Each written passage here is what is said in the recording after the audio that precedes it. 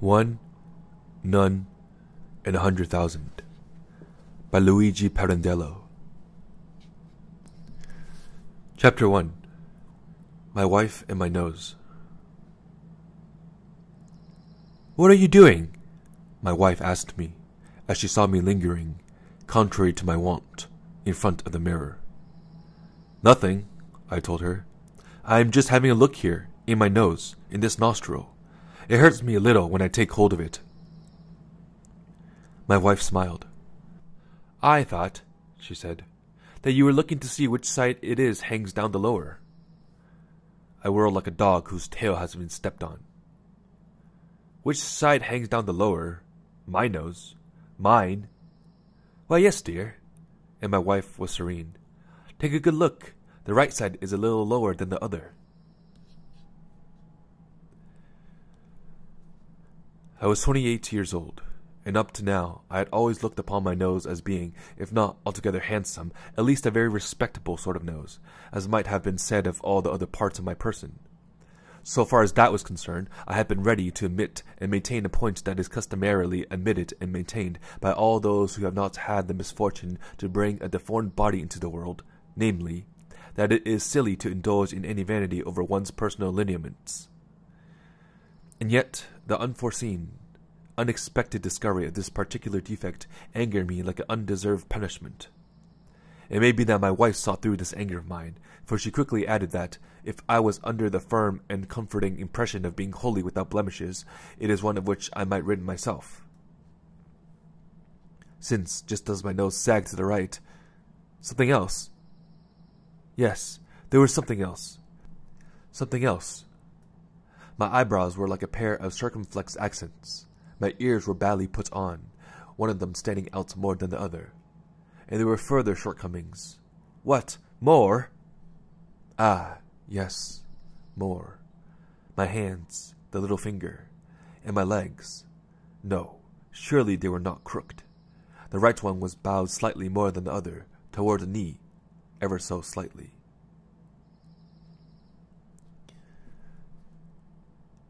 Following an attentive examination, I had to admit that all these defects existed. It was only then, when the feeling of astonishment that succeeded my anger had definitely changed to one of grief and humiliation, it was only then that my wife strove to console me, urging me not to take it so to heart, since with all my faults, when all was said, I was still a handsome fellow. I made the best of it, accepting as a generous concession which had been denied me as a right. I let out a most venomous thanks, and, safe in the assurance that I had no cause for either grief or humiliation, proceeded to attribute not the slightest importance to these trifling defects. But I did confer a very great and extraordinary importance upon the fact that I had gone on living all these years without ever having once changed noses, keeping the same one on all the time, and with the same eyebrows and the same ears, the same hands and the same legs. To think that I had had to take a wife, to realize that they were not all that they should be. Huh. Small wonder in that. Doesn't everybody know what wives are for? Made, precisely, for discovering a husband's faults. True enough, mind you. I don't deny this about wives. But I may tell you that, in those days, I was prone to fall, at any word said to me, at the sight of a housefly buzzing about, into deeps of reflection and pondering that left me with a hollow feeling inside, and which rent my soul from the top to bottom and tore it inside out like a molehill, without any of all this being visible on the outside. It is plain to be seen, you will tell me, that you had plenty of time to squander. Not exactly that, I would have you know. Some allowance is to be made for the state of mind I was in. But beyond that, I don't deny that my life was leisurely to the point of idleness. I was well-to-do, and a pair of faithful friends, Sebastiano Quantoso and Stefano Ferbo, had looked after my interests since my father's death. My father, by fair means or other, had not succeeded in doing anything with me, beyond seeing that I married at a very early age, possibly with the hope that I would at least provide a son who would not at all be like me. But the poor man had not been able to get even this out of me. It was not, understand, that I opposed any will of my own to taking the path upon which my father wished to embark me. I took them all, but taking them was all I did. I did not do any walking to speak of, but would come to a halt at every step, at every smallest stone I encountered, to hover about it, first at a distance, then closer up. And I wondered no little how others could go on past me, without taking any account whatsoever of that stone, which for me meanwhile had come to assume the proportions of an insurmountable mountain, as well as those of a world which, without any further ado, I might have made myself at home. I had remained halting like this at the first steps I had taken along so many paths, my mind full of worlds or of little rocks, which amounts to the same thing. As a matter of fact, it did not seem to me that those who had passed me and who had gone all the way were substantially any the wiser than I. They had passed me, there was no doubt about that, prancing like colts. But at the end of the road, what they had found was a cart, their own cart. They had harnessed themselves to it with a vast deal of patience, and were now engaged in drawing it after them. But I drew no cart, and bore, accordingly, neither bridle nor blinders. I could certainly see farther than they, but go? Where was there to go? Coming back now to the discovery of those slight defects, I was immersed all of a sudden in the reflection that it meant. Could it be possible that I did not so much as know my own body, the things which were most intimately a part of me? Nose, ears, hands, legs. And turning to look at myself once more, I examined them again. It was from there that my sickness started.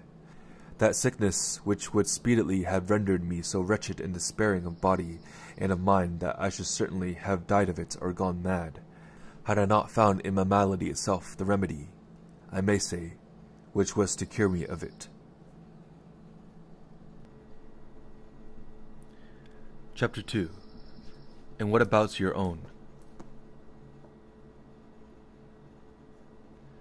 I at once imagined that everybody, now that my wife had made the discovery, must be aware of those same bodily defects, and that they must see nothing else in me.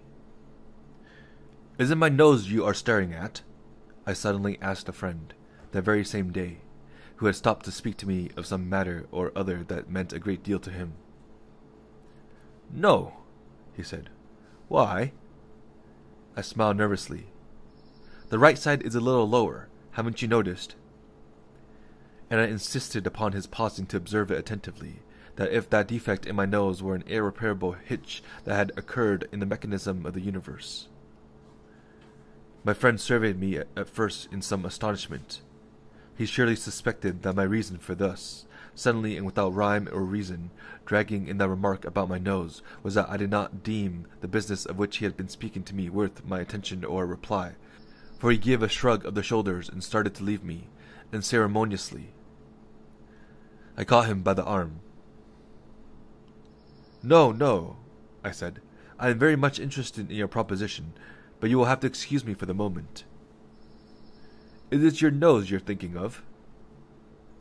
"I never noticed it before that I sagged to the right. My wife called my attention to it this morning." "Really?" said my friend.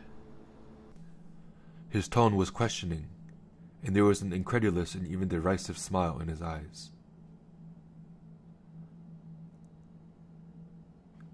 I stood there gazing at him as I had gazed at my wife that morning, with a mixture, that is to say, of humiliation, of anger, and astonishment.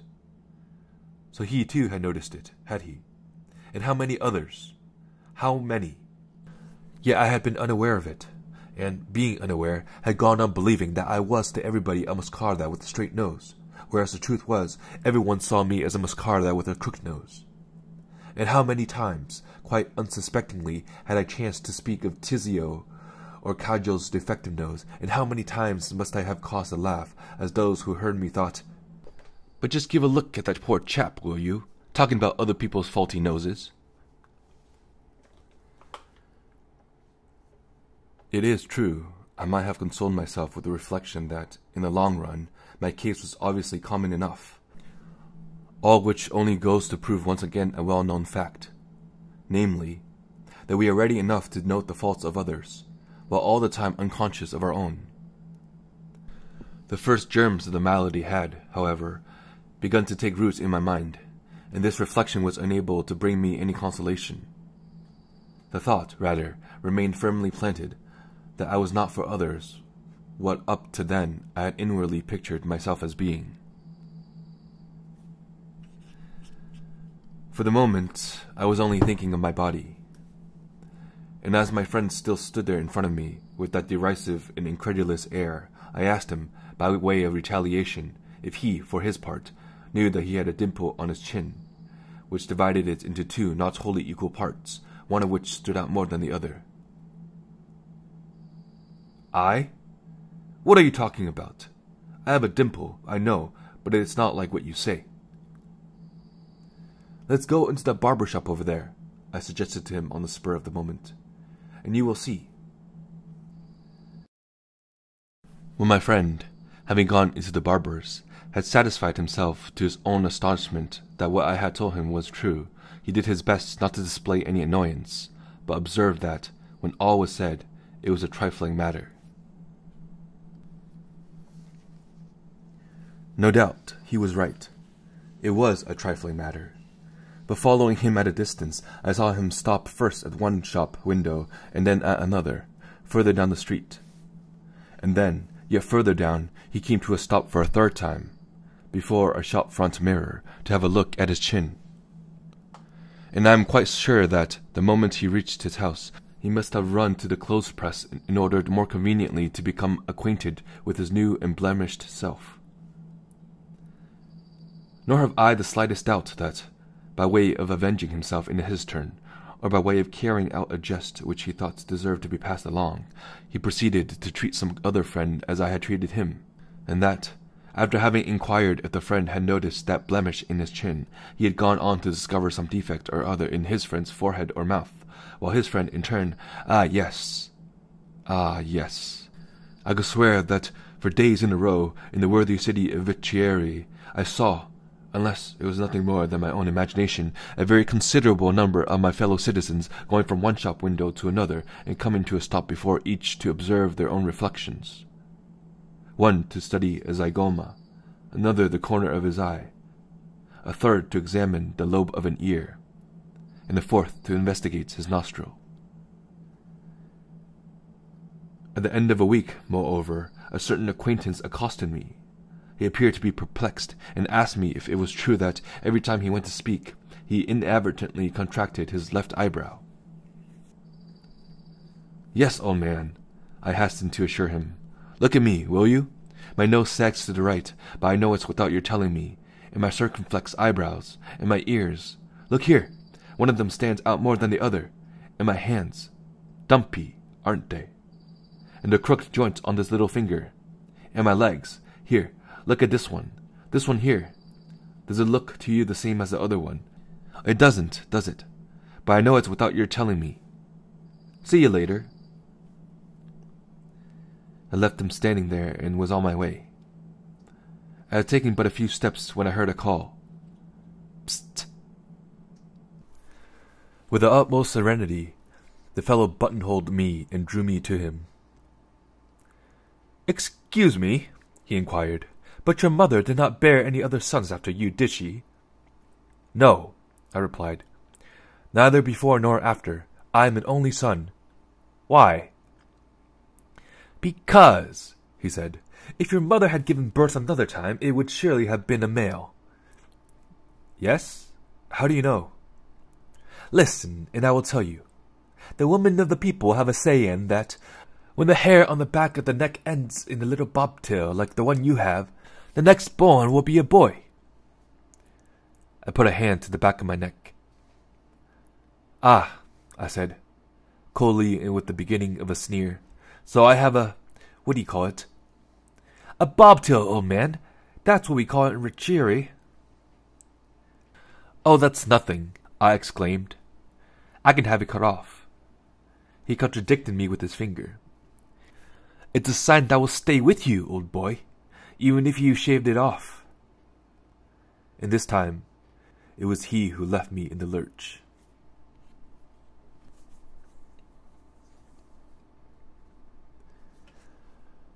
Chapter 3. A Fine Way of Being Alone. From that day on, I longed most ardently to be alone, if only for an hour. It was really more than a longing. It was a need, a sharp and pressing, a restless need, which was aggravated to the point of fury by the presence or proximity of my wife. "Did you hear what Machiana said yesterday, Gange? Quantoso has something urgent to talk to you about." "Look and see, Gange, if my leg shows with my dress this way." "Gange, the clock has stopped." "Aren't you taking the dog out any more, Gange? She'll ruin the carpets then, and you'll scold her. You really ought to, you know. Poor little beast. I mean, I'm not saying that. She hasn't been out since yesterday." "Aren't you afraid, Gange, that Anna Rosa may be ill? We haven't seen anything of her for 3 days now, and the last time she was here she had a sore throat." "Signor Forbo was here, Gange. He said he would be back later. Couldn't you arrange to see him somewhere else? Good Lord, what a bore." Or else I heard her singing, "I se mi dici di no, caro il mio bene, doma non vero, doma non vero, doma non vero." "And if you say me no, my darling one, I will not come tomorrow," etc. Translator. "But why didn't you shut yourself in your room and blindfold your eyes if necessary?" My friends, that shows you do not understand the way in which I wanted to be alone. The only place where I could shut myself in was my study, and even here I did not dare to put the bolt on the door, from fear of arousing unpleasant suspicions in my wife, who was, I should not say an unpleasant woman, but a highly suspicious one. And supposing that, opening the door suddenly, she had discovered me. No, it would not do. And anyway, it would have been useless. There were no mirrors in my study. I had need of a mirror. Furthermore, the mere thought of my wife's being in the house was sufficient to keep me in the presence of myself, which was exactly what I did not want. What does being alone mean to you? Keeping your own company, without any stranger about. Ah, well, I can assure you it's a fine way, that, of being alone. A charming little window opens for you in memory, at which, smilingly, between a vase of pinks and one of jasmine, you catch sight of Titi, knitting away at a red woolen muffler. Good Lord, like the one which the impossible old Signor Giacomino wears about his neck, from whom you have not yet written that letter of introduction to the President of the Associates of Charities, your good friend but another terrible bore. Especially when he starts talking about the fraudulent conduct of his private secretary, the one who when was it? The day before yesterday. The day it rained and the public square looked like a lake, with all the raindrops glistening in the merry sprinkling of sunlight. And in the Corsa, Lord, what a medley! The basin, the newspaper kiosk, the tram-car threatened its way through the junction and making so horrible a noise at the turn, that dog running away. But enough of this. You make your way into a billiard parlor where the secretary to the president of the Association of Charities was, and what repressed laughter there was under the big bristling mustaches, over your discomfiture, when you started playing with friend Carlino, or Quintadecima. And then? What happened then, when you came out of the billiard parlor? Under a languishing lamp, in the moist and deserted streets, a poor melancholy drunkard was endeavoring to sing an old Neapolitan ditty, one which, although years ago, you used to hear almost every night, in that mountain village among the chestnuts, where he had gone for an outing in order to be near that darling Mimi of yours, who afterwards married the old Commendador della Venera and died a year later. Dear, dear Mimi. There she is. See her. Another tiny window opening for you in memory. Yes, Yes, good people, I assure you that is a fine way of being alone. That is.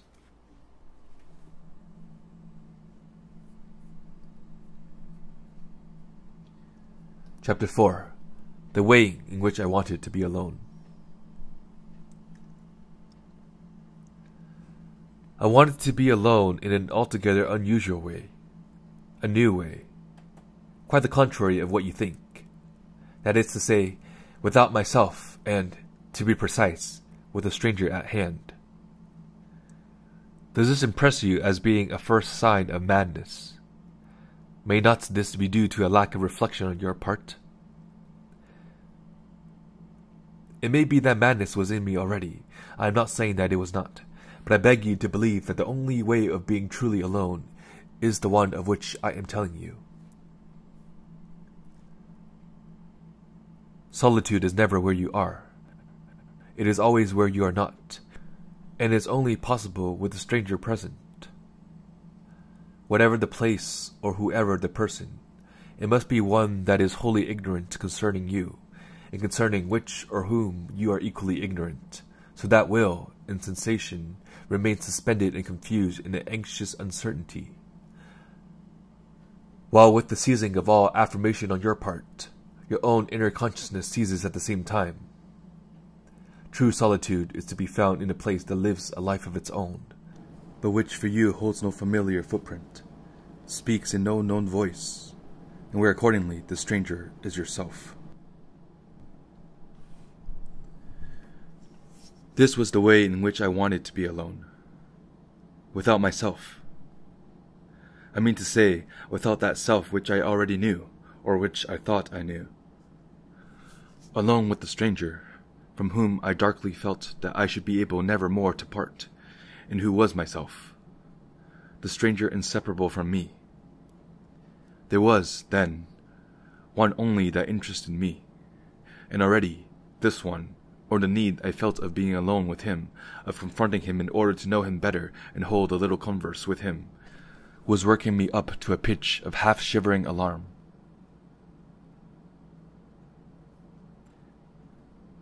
If I was not for others, what up to, then I had believed myself to be myself. What was I? In the course of living, I had never thought of my nose, of its size, whether big or small, of the color of my eyes, or the narrowness or breadth of my forehead, and so forth. This was my nose. Those were my eyes. This was my forehead. Things inseparable from me, of which, immersed in my own affairs, taken up my own ideas, given over to my own feelings, I had had no time to think. But I was thinking now. And others are not in me at all. For others, who look from without, my ideas, my feelings have a nose, my nose, and they have a pair of eyes, my eyes, which I do not see but which they see. What relation is there between my ideas and my nose? For me, none whatsoever. I do not think with my nose, nor am I conscious of my nose when I think. But others? Others, who cannot see my ideas within me, but who see my nose without. For others, there is so intimate a relation between my ideas and my nose that if the former, let us say, were very serious with the latter, was mirth-provoking by reason of its shape, they would burst out laughing.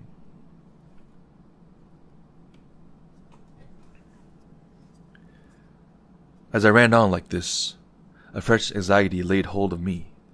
The realization that I should not be able, while living, to depict myself to myself in the actions of my life, to see myself as others saw me, to set my body off in front of me and see it living like the body of another. When I took up my position in front of a mirror, something like a lull occurred inside me. Spontaneity vanished. Every gesture impressed me as being fictitious or repetition. I could not see myself live.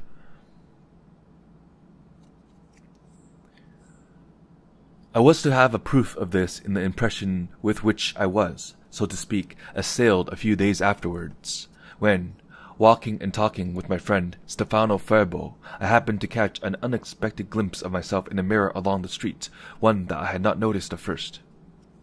This impression had not lasted more than a second when that lull promptly occurred, spontaneity vanished, and self-consciousness set in. I did not recognize myself at first.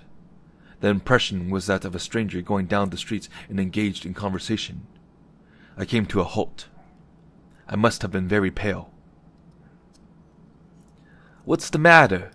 Faribault asked me. "It's nothing," I said. And to myself, seized by a strange fear that was at the same time a chill, I thought, was it really my own, that image glimpsed in a flash? Am I really like that from the outside, when, all the while living, I did not think of myself? For others, then, I am that stranger whom I surprised in the mirror. I am he, and not the I whom I know. I am that one there whom I myself at first, upon becoming aware of him, did not recognize. I am that stranger whom I am unable to see living except like that, in a thoughtless second, a stranger whom others alone can see and know, not I. From that time on, I had one despairing obsession, to go in pursuit of that stranger who was in me and who kept fleeing me, whom I could not halt in front of a mirror without his at once becoming the me that I knew, the one who lived for others and whom I could not know, whom others beheld living and not I. I wanted to see and know him too, as others saw and knew him. I still believed, I may repeat here, that the stranger in question was a single individual, one to all, even as I believed that I was a single individual to myself. But as my atrocious drama steadily grew more complicated, with the discovery of the 100,000 Moscardas that I was, not only to others, but even to myself, all with the single name of Moscarda, a name that was ugly to the point of cruelty, all of them lodged within this poor body who was likewise one and none. Alas, if I took up my position in front of a mirror, and, standing motionless, looked it straight in the eyes, thereby abolishing in it all feeling and all will of its own. It was as my drama grew thus more complicated, that those fits of incredible madness came upon me.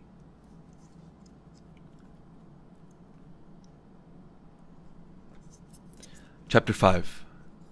In Pursuit of the Stranger. I shall speak now of those little games in the form of pantomime in which, in the sprightly infancy of my folly, I began to indulge in front of all the mirrors in the house, being careful to look to right and left to make sure that I was not observed by my wife, waiting eagerly until she went out to make a call or for some purchase or other, leaving me alone at last for some little time.